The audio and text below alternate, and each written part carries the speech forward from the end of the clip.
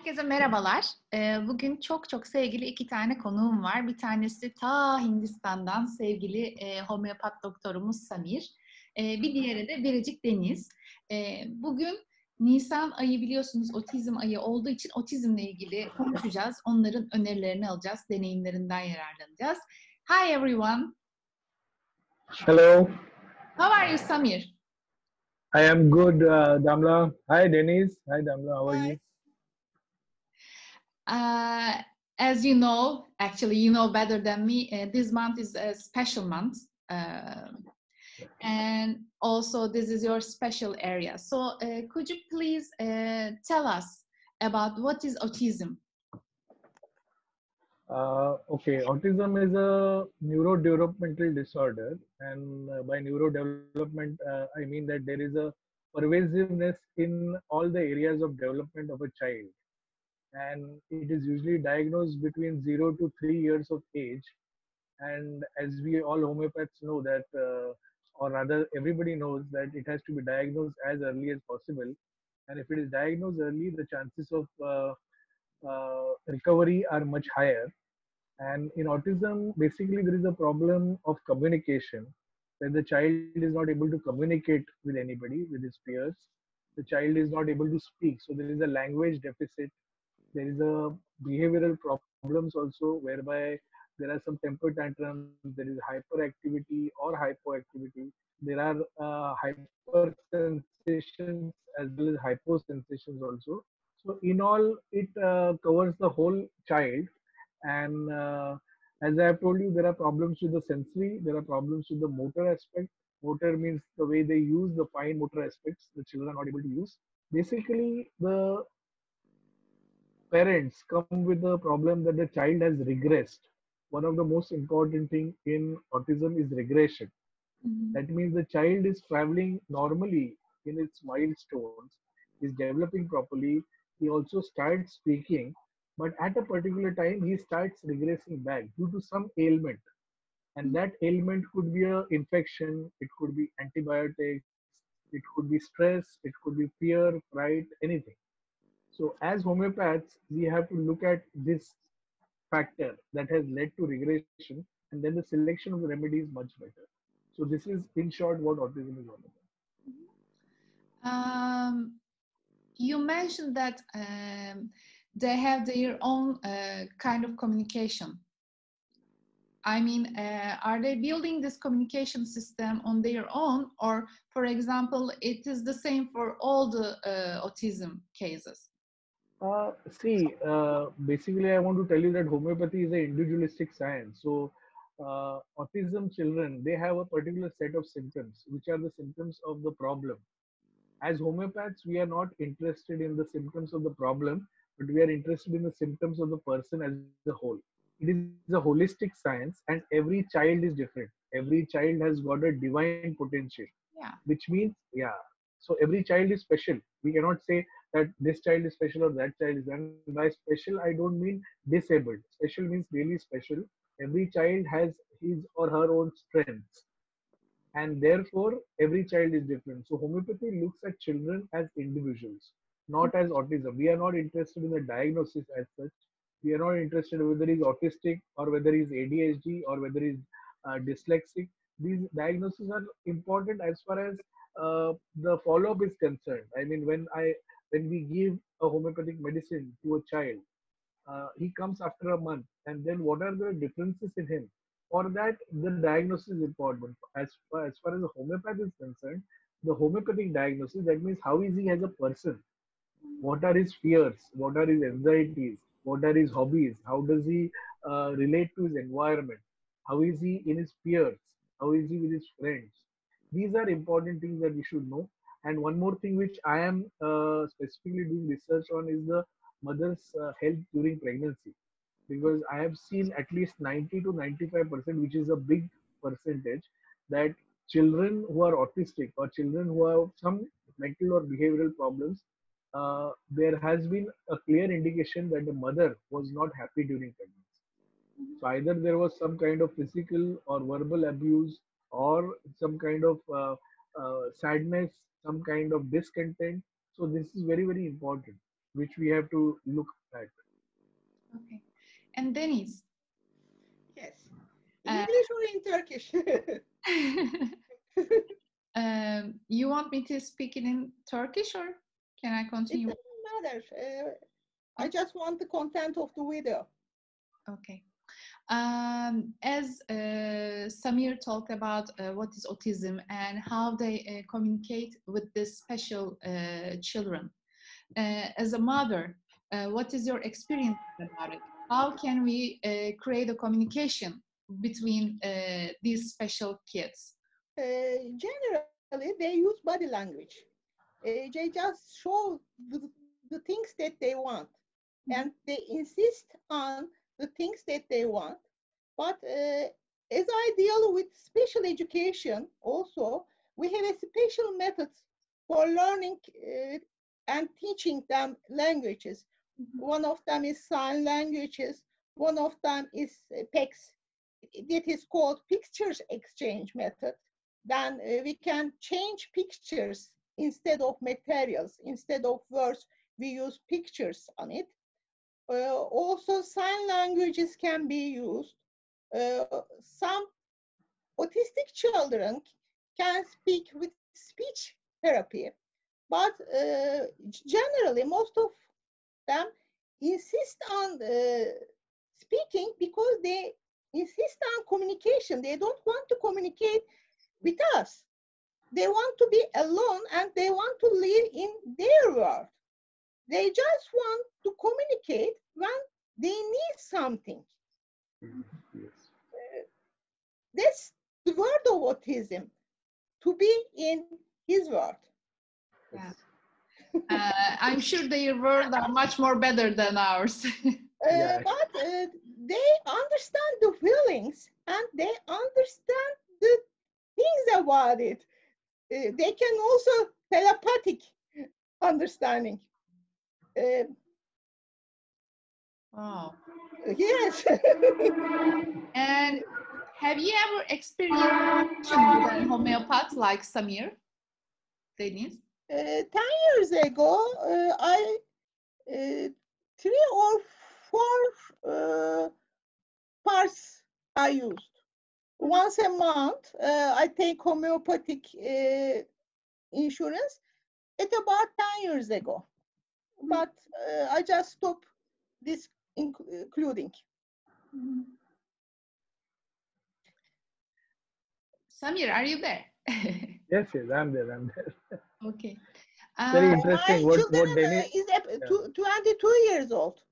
That's why 10 years ago I used this. I spent a lot of time.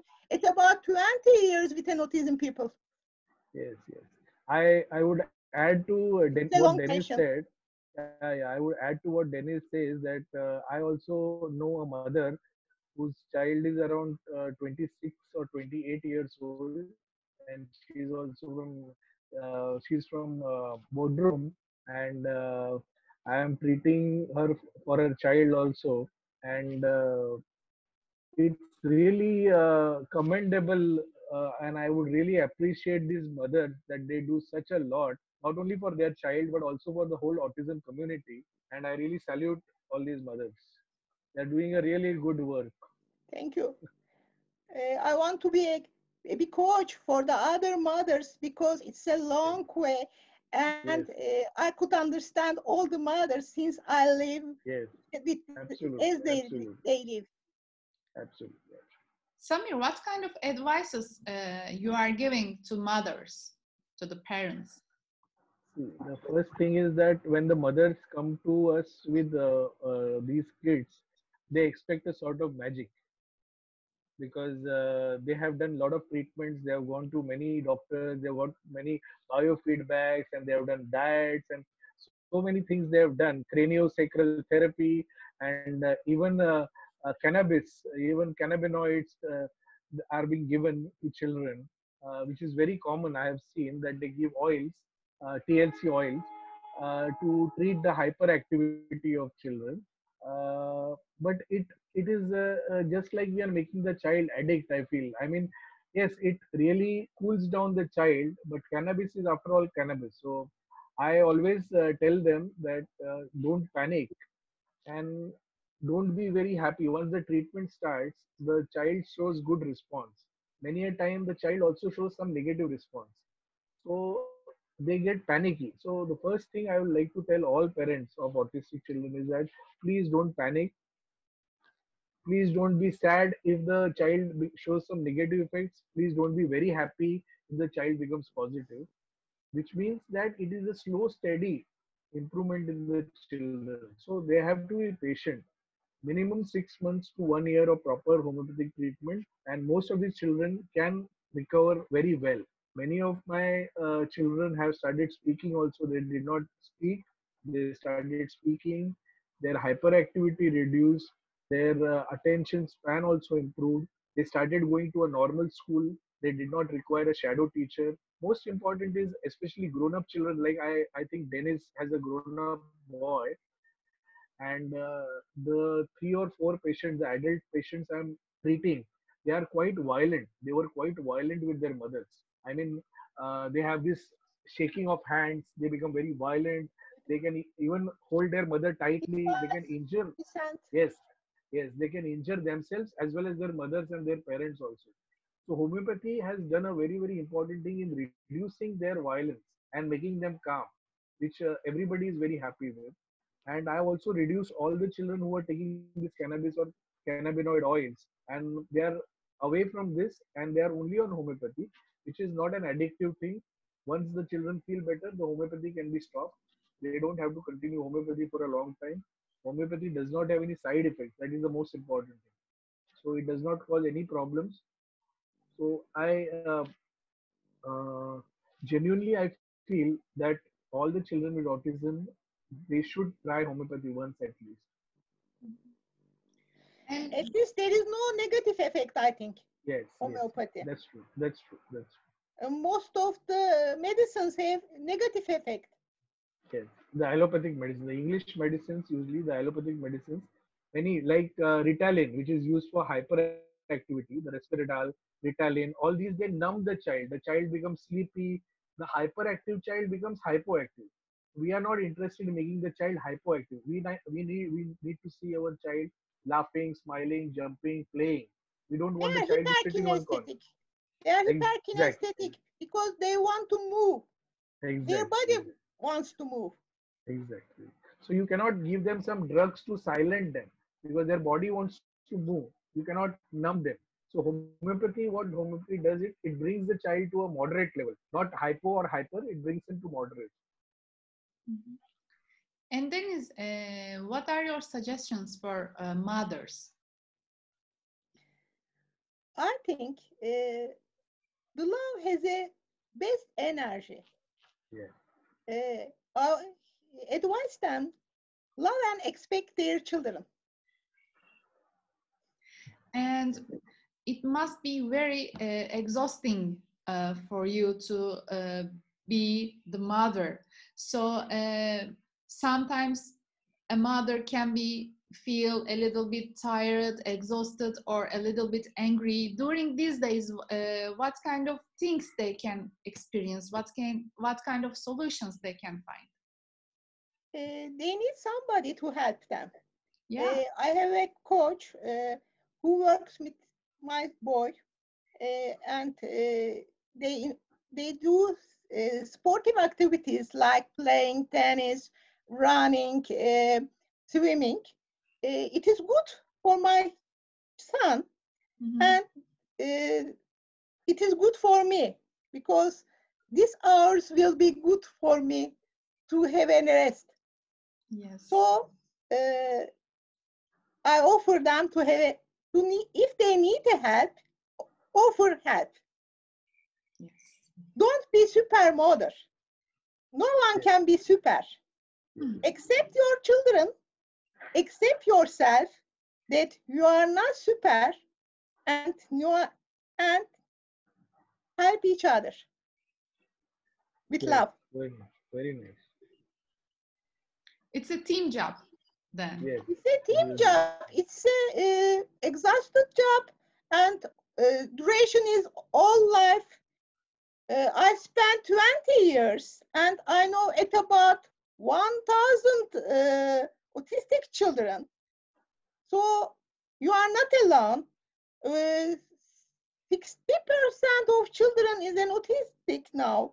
So you are not alone. You can have an perception of having a child with special needs. So when you need help, just offer help. And accept your children that he's special.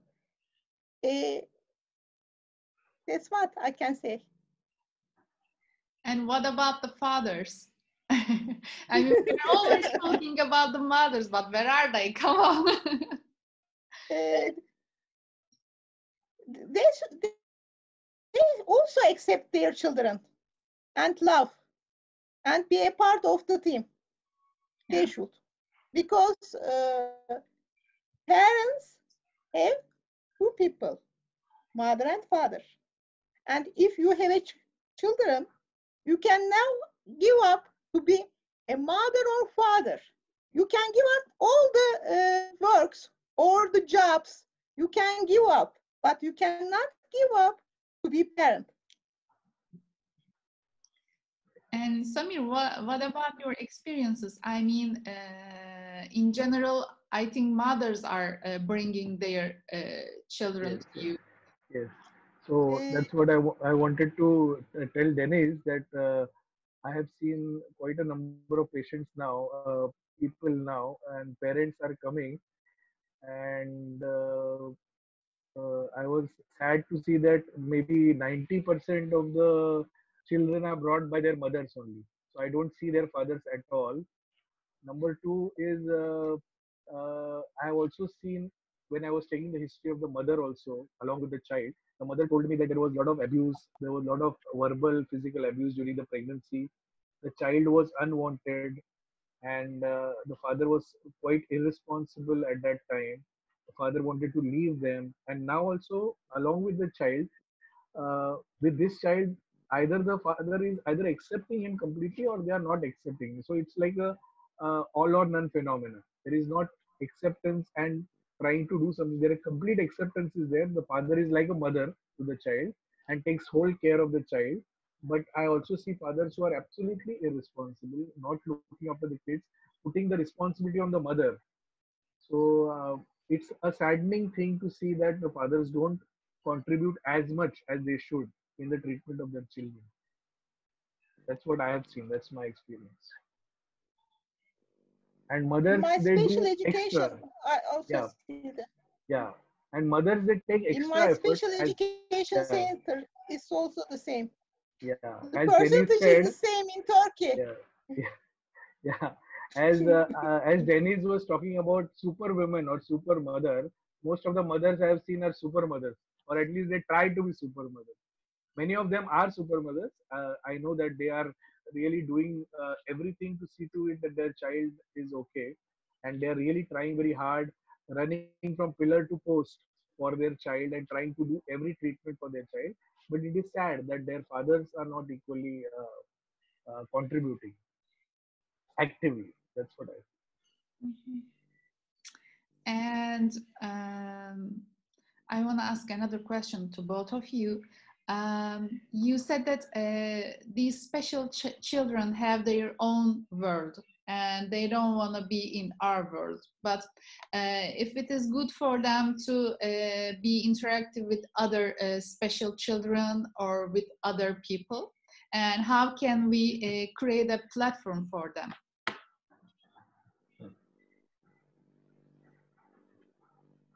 As I have said initially also that every child is different. So there are children with autism whom I have seen that they would like to mix with people also, play with people, playful. They are very playful and they like to play. There are some children who like to be alone.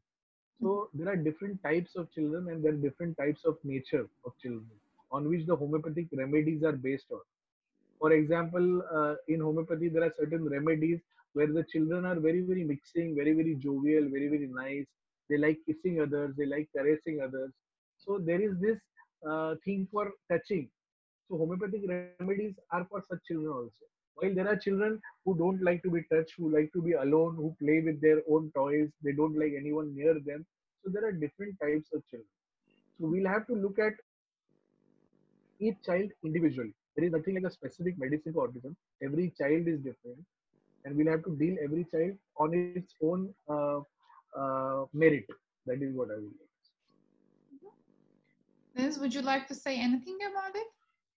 I also accepted that every child should be a new case. Yes.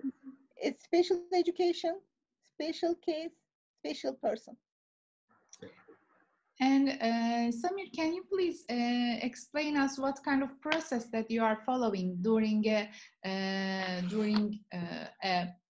patient coming to you?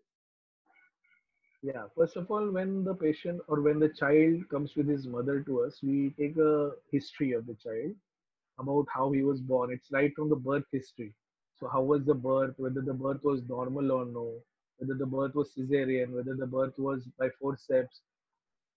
And once the birth happened, before the birth, of course, how was the pregnancy? How was the lady during the pregnancy? Was she happy? Was she not happy? Was she getting enough food to eat? One of the examples I would like to tell you is that one of my patients, the child's mother was pregnant and there was an earthquake. This was a patient from Istanbul only, where there was a earthquake and the husband and everybody was busy doing their own things, and the pregnant lady was alone and she did not have any support. There was nobody to hold the lady to bring her outside when there was an earthquake. So this history became very, very important in prescribing the remedy for the child. So therefore, the mother's history during the pregnancy, how was her delivery, how was her lactation, because even during lactation, if she is not in a good mood, if somebody is torturing her, if her in-laws are torturing, the husband is torturing, the husband is a drunkard, the husband abuses her, husband is irresponsible. Even when she is giving milk to the child, this milk will be transmitted to the child and this energy will go into the child and the child can become autistic. Similarly, when the child was born, whether he was born properly, did he cry after birth? This is a very, very important history. What are the vaccines given to child? Because many a times after vaccination, there is a autism and we have to find out the clear history. Because the mothers will say that my child was absolutely normal, but when I gave him the MMR vaccine, he suddenly regressed. So this history is also very, very important. And then we look at the child while I'm taking history or while my assistant is taking history. I just look at the child, as Dennis said, that they have a typical body language. So some children are doing something, some children are doing something else. So when we look at the child, our remedy also changes accordingly. Some children like to sit in one place where the mother tells them to sit. Some children are restless here and there. One of the child I saw was that I had kept a plate of biscuits and he immediately came and started eating all the biscuits. So that also is a homeopathic symptom. Mm-hmm. One child was just sitting with his mother like a good child. So there are certain very, very good children whom you feel, what is the problem? There is no problem with this child at all. And the mother would say, oh, he's not able to speak, but he's a very, very good boy. At the same time, another mother would say that my child bites everybody, my child scratches everybody, pulls hair, spits on somebody, licks his saliva. So there are different types of children. So this is what we get. We write down all the history and then compare it with 3,000 remedies in homeopathy and find out the right remedy for the child. Only one remedy can be given out of the 3,000 or 4,000 homeopathic remedies. So that's what I want to say, that there are many doctors or many homeopaths who give 3, 4 homeopathic remedies at one time. No, that is not right. Always homeopathic remedy is always one, and it is one for the baby. One remedy, one child. It's like that. So this is what is my basic pattern of history. Okay. And for my last question for you, Deniz, in Turkey, for these super mothers, what kind of foundations or organizations they can reach? There are some organizations, but it is not enough. Especially during the education period, mothers need help because it is not easy for autistic child to go to the school with normal students. I am lucky that my son can go to the school, but there are so many autistic children in Turkey that they cannot go to the school. They stay home. That's why I insist on they need help and more awareness in the community, in the country. Yeah. Yes. I hope everything will be better day by day, especially after this period. I hope so. Good days will come. I hope so. Soon, I hope. And what is your opinion about Turkish super mothers, Samir? See, I always talk to my patients also that when the child is suffering, when the child has any problem, it is the whole family who suffers. Yes. So when I see the super mothers, why are they becoming super mothers? Because it is also a problem actually. We have to think of it as a problem that she feels that she'll be able to do everything.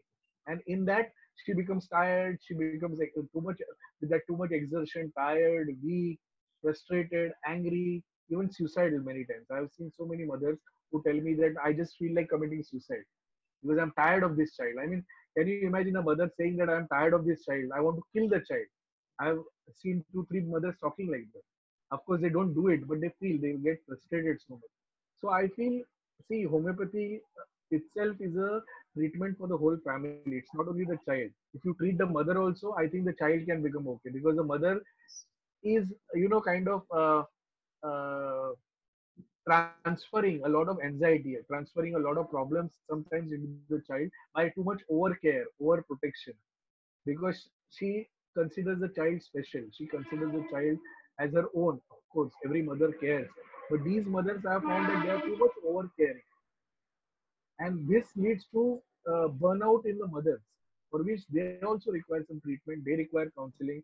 I think Dennis and Gamla, you with your good supports and good influence, probably you can start some centers or online support for these mothers, because this support is very much required. Because if the mother is healed, the child also will be healed. I feel.